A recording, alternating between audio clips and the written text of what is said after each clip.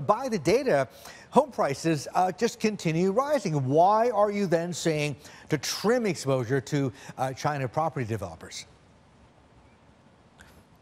Hi, Martin. Yeah, if you look at the June data, actually looks quite fantastic. Actually, we observed a renewed round of home owning mania in China because in April and May there was a round of a new pre-sale permits being granted to a few of the high-end projects that created a sense of urgency among home buyers. Because if you look at the housing price in China, secondary market in many cases are selling at higher price than primary market.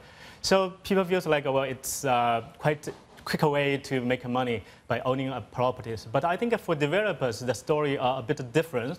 If you look at the sales growth momentum, some developers are still reporting like a 30–40% of year-on-year growth. But on the other hand side, if you look at the balance sheet, it actually ballooned by like 100%, which means 50% of sales growth actually is not fast enough. That's why I think for this year, for the sector, actually the key focus shouldn't really be like housing price growth, but on the credit side and the cash flow side instead. That's why we feel like we shouldn't look at the sales growth momentum only. Okay, so the focus you think should be on the on credit growth and also cash flow. So let's talk about that. I mean, one of the things the government has done recently to try and cool things down in the Chinese property market is to tell developers, look, relax. You don't have to worry so much about selling all these units that you're building. Why don't you rent them out to people instead?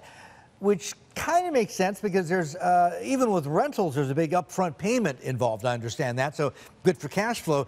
But the problem is the rental market in China, as you well know, is very soft. I think average yields are about 1.5%, when cost of funding is probably 6–7%, which means these guys are looking at negative carry or negative yield of about 8.5%. How are Chinese developers going to I mean, what's business going to be like for them going forward if those are the numbers?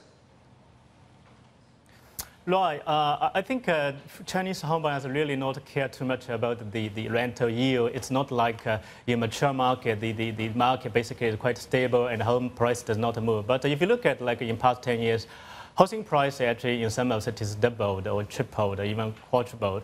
Which means actually compared to the capital value appreciation, the yield is a kind of negligible part.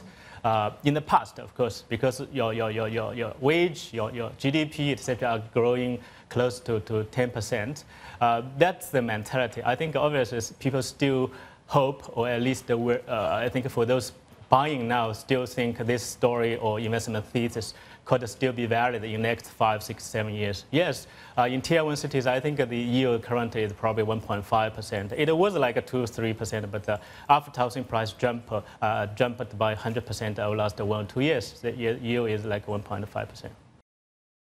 Still watching? Perfect. Click here to watch another great video from CNBC International. Oh, and don't forget to subscribe. Thanks for watching.